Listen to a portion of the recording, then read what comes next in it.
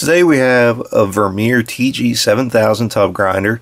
This is made by TWH. It also has a Peterbilt 379 tractor.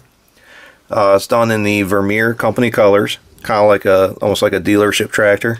It's tri-axle. You can pin up the cheater or helper axle. You pick this cover up and you can pin it up. I guess you call it the transport position. It's got the headache rack there, some chains, and it's got a tarp tied down over here. It's your average TWH tractor, no details left out. Very, very, very high quality. And yeah, they did an excellent job with this, but really what I want to talk about is the tub grinder here, which is incredible. It has an incredible amount of detail. Everything is that could be done is done. Everything opens up. It's even got a little air compressor here. The control station opens up. It's kind of hard to get it, but it yeah, that opens up. The little steps fold down. It's got the control panel right in there. Then you have the knuckle boom crane. It opens up and folds out. This folds out, and this even opens up one way. There it goes. This even opens up, and you got the detail in here. This panel opens up. Everything that could be done on this tub grinder is done. It's incredible. These are, in my opinion, these are worth every penny.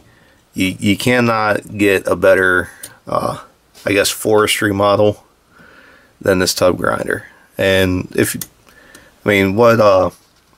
what forestry diorama doesn't need a tub grinder anyway? This is the white version, obviously. The standard yellow looks pretty good. That's what I've listed. This white one is mine. The yellow one's still new in the box. It's never been removed. You can see on the tires here, I don't know why, I've had several of these tub grinders. They all have this little bit of discoloration on the wheels, and it's not hard to clean. A little bit of Windex takes it right off, but like you can see just barely that it's kind of got like this off color, I don't know, some kind of weird coating. But like I said, all of them have it, and it's not hard to clean off. Yeah, it comes right off. Anyway, I think you could get these in green also. I'm not sure how many they made of each color. I know the majority of them were yellow, and then some of them were white, and then some of them were green. Personally, I like the white. Anyway, that's about it. It's a phenomenal model. Thanks for watching.